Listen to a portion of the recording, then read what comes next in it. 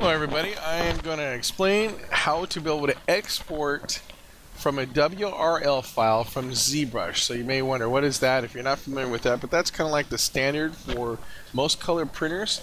And if you're doing this in production and you need to turn around and you need to be able to produce an OBJ for your customer to view whatever you're edited. So if you're using a handheld scanner, you're using just about anything, you're going to need to know how to turn it back in to an exportable OBJ object. You're going to need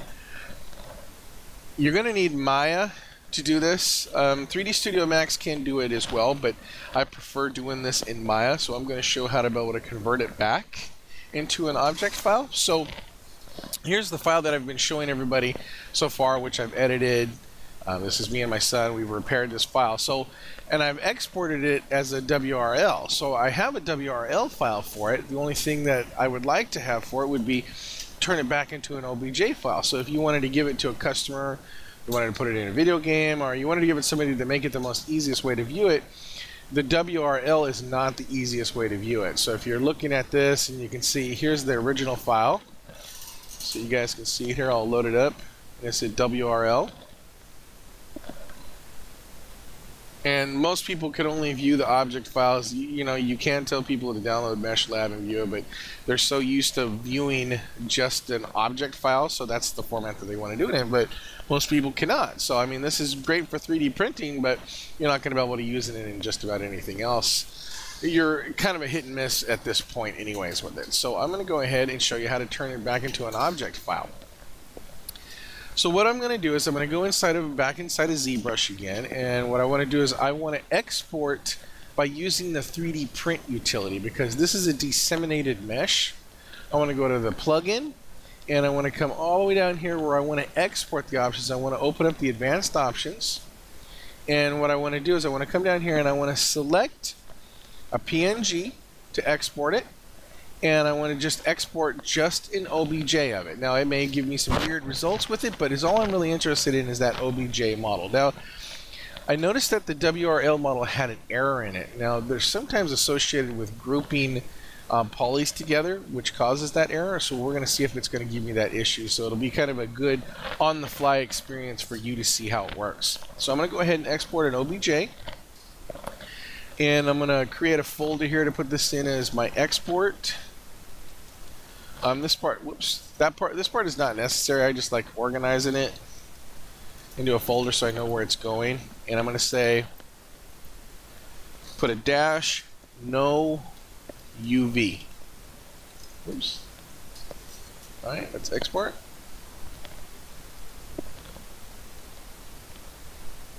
And it did. And let's go back into the program here. Let's take a look at it under export. And see, it didn't put a texture with it, but it did open up the model. Let's just open it up and see what it looks like inside MeshLab. It gave me an error that it can't open up the texture. That's okay. Yeah, so there's no UV. So that definitely exported it into a format in OBJ, but now we need to map the UVs because we have nothing on it. You want to see color with it. So we're going to go back inside. Actually, we're going to open up Maya.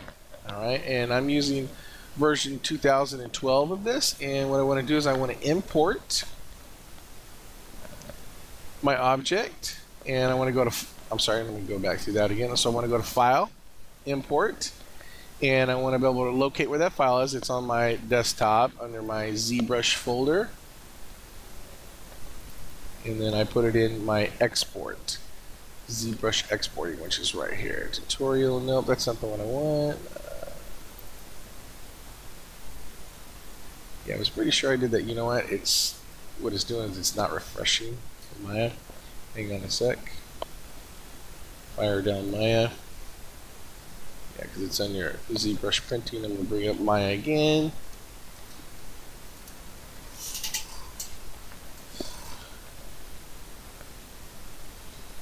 Waiting for it to fire up again.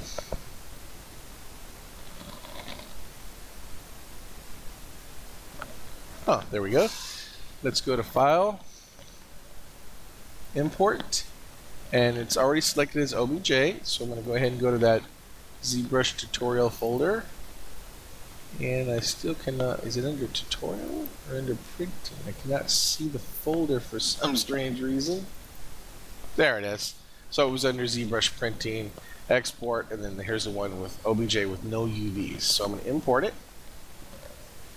And I actually got that error with it. So what is the problem with it? It says that actives are disabled. Namespace contains illegal characters truncated UV object. Alright, so we got to go through the process of repairing that. So there's two ways to do it. So I can repair it from inside of Mesh Lab, or I can repair it inside of a ZBrush. A ZBrush is going to be a little bit more harder process to repair it. Need to figure out what is wrong with the mesh itself, and is there anything that's not grouped together, which is also the problem. So the process starts with excuse me, you have to re-data mesh it. So let's see. So I'm going to do Control, drag down, and it's going to re-data mesh it. And watch, the poly count's going to go back up again. And this is just to fix that export error that it had. Alright, we're re-data mesh. It's about 620 polygons. It's back up in this range. So let's hold down Shift and F. And do I see anything else that's in there? What I'm going to do is I'm going to go ahead and just group the polys together just to make sure, by clicking on poly groups and then do auto group just to make sure it didn't change any groups that's inside of it. And let's take a look. Everything looks good so far. Alright, let's go back and let's disseminate the mesh again. So let's go to Dissemination Master and then pre-process it.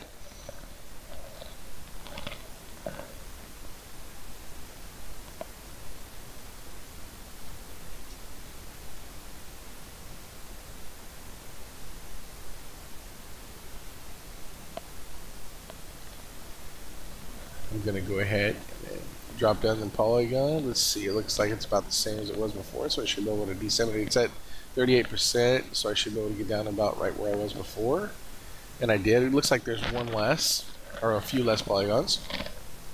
Alright, let's go back again, and let's go back to the 3D print exporter under plugin. And go back to it again, and what I want to try is to export. I want to export selected this time instead of trying visible. I want to export just selected only. So let's export. And I'm going to give it the same name, and I'll say version 2.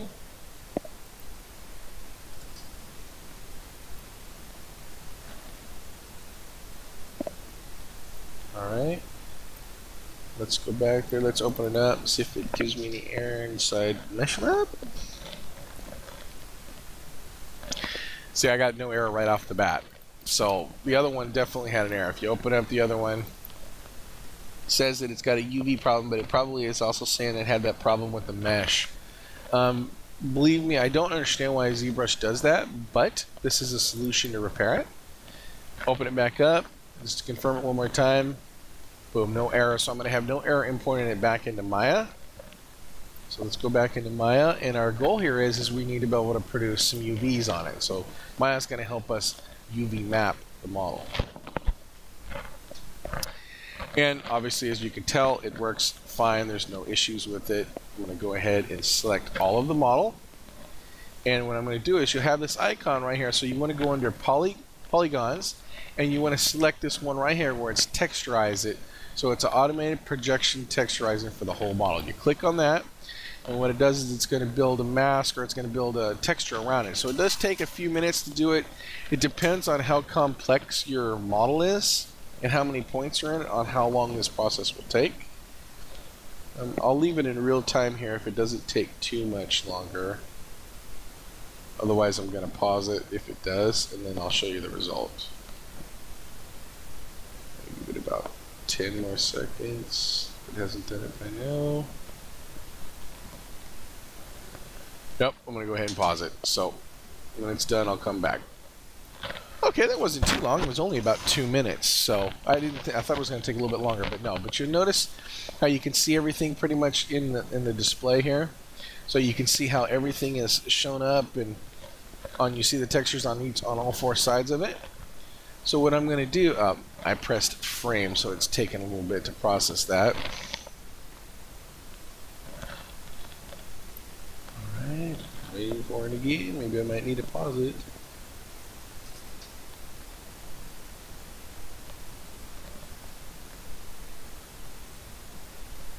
Alright, so what I want to do is I'm going to go to File, and I'm going to go to Export Selection. It's currently what I'm selected as. Let me keep this organized and go back into my original folder here. I believe it was under Tutorial, 3D Printing, and then Export. And then I'm going to give it roughly the same name, but I'm going to say good, just to say, so it'll say Model 2. I'm going to say UVs. Get rid of the no. Say UVs. Good. Alright, let's export it.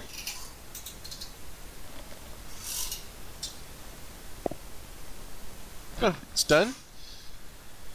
Let's go back to our ZBrush, and what we're going to do now, this just kind of depends on you. If you've already saved the project, which I have already done, and if you forget that process, it's Control S. Save the project before you do this, so in case something happens, it just totally screws up. You don't screw up your whole editing, your models, everything. Save it. Save your project. Okay. All right. What I'm going to do is I'm going to import that UV map right over the top of this one again. So what I'm going to do is I'm going to drag this down over here on the right hand toolbar, and I'm going to go to import, and I'm going to import the one that says UV's good. Excuse me. Let's import it.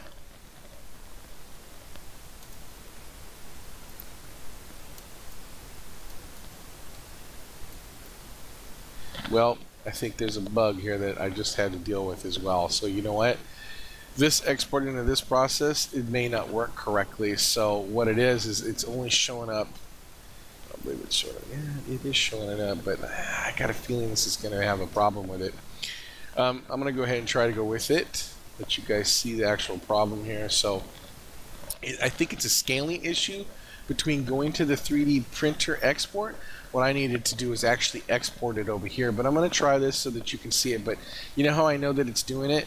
If you notice, look how big the cursor is on here. It's humongous, and that usually spells disaster when I'm going to do it. So what it is you have to use the undisseminated model to export, and I didn't do that. So I'm going to try it and see what it does, see if it'll let me do it.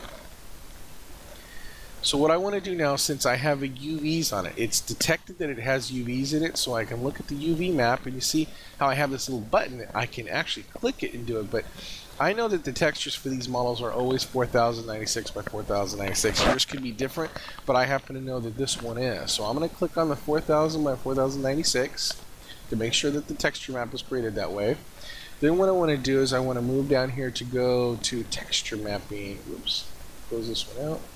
Texture map, and I want to click on the Create tab, and I want to do New from Poly Paint, and let's see if we can get it to work. It did make the texture. This is a good sign here. I don't know if it's going to work the way I want it to, but we're going to see it. We're going to give it a shot. All right. So what I'm going to do again now is I'm going to go, since now I have this texture, I'm going to go ahead and click the plugin, and now I'm going to export OBJ, and I want to make sure that the PNG is what's set, which is good. And I'm going to say selected and then OBJ, and then let's do it. Let's do a different name for it. So let's say exported YouTube, and let's go ahead and save it.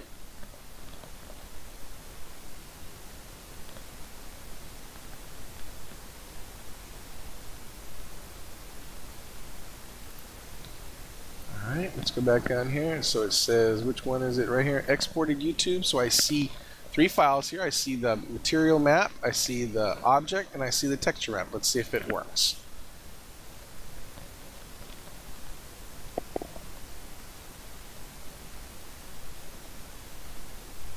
That's always the cool thing, is to always fight through a problem, let everybody see what you're doing so that you can see how to troubleshoot something like that.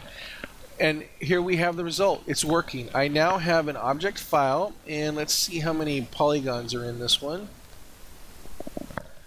It says 485,000 polygons roughly, and verts are 242,000. Now you could reduce this into a smaller format if you wanted. If I go to try to disseminate it, I believe that the UVs are going to not be good on it, and you'll have to go back and redo the UV process again. So there you go. You now have a way to be able to turn the object back into an OBJ object, fully disseminated, so that you don't have to worry about, you know, the size, and you can actually. So I've actually repaired the model, done things, and what I'm going to do later on is I'm going to show you how to be able to replace feet. Feet are like the worst scan area on most scanners. I'm going to show you how to be able to replace the foot. Say, for example, the right foot is better, then the left foot needs to be replaced. I'm going to show you how to mirror that right foot and then plug it back on the left side so you can repair the foot altogether. So please subscribe. Let me know what you think. Give me your thoughts about the tutorial. And thank you for joining me again today. Wonderful experience being here with you, teaching you. Thank you again. Have a good day.